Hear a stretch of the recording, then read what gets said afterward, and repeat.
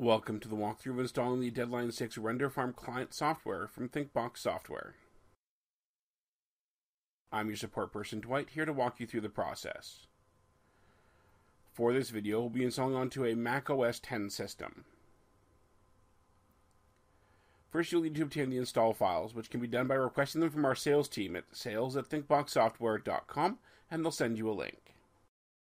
Once you have the DMG file downloaded, double-click it, and a window will pop up containing .app files for both repository and client. Choose the one you need and drag it to your desktop. If you are running Deadline 5 or earlier, you must install the client again. If you do not already have the Deadline 6 repository installed, please watch that video first. The client installer will install all the client applications required for submitting, monitoring, and rendering your jobs, so we recommend installing the client on every machine in your network, including workstations and render nodes.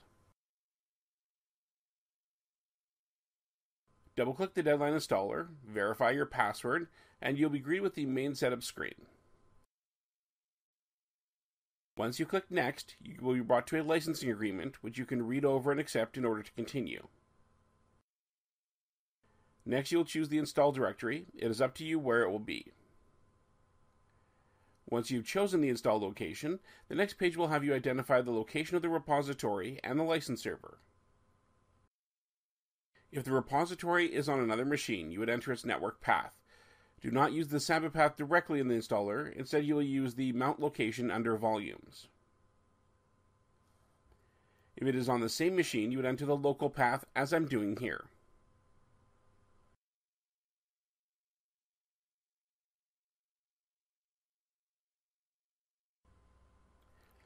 Typically, we do not recommend running the Deadline slave on the repository machine.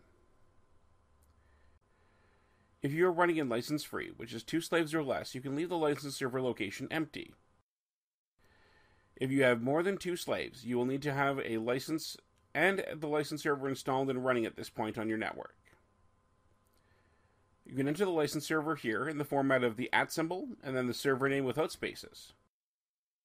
If the server does not use the default port, you would then add the port number to the beginning, for example 27009 at ThinkServe.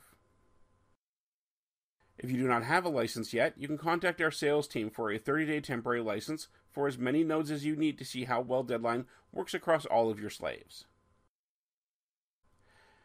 Next, we'll be asked if we want to launch the slave when the launcher begins.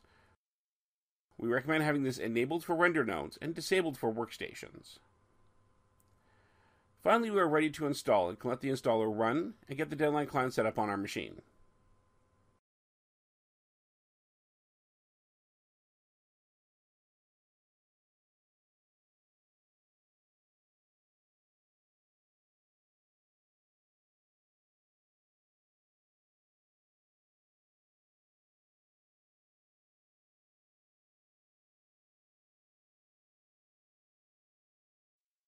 So that installs the Deadline client, and we're now ready to launch the monitor from the Applications folder, and we can start throwing it jobs at will. You can see the monitor launching now. Thank you for watching this video. If there are any other aspects of our software you'd like to see explained in video, please do not hesitate to let us know. And of course, please check out our website at thinkboxsoftware.com.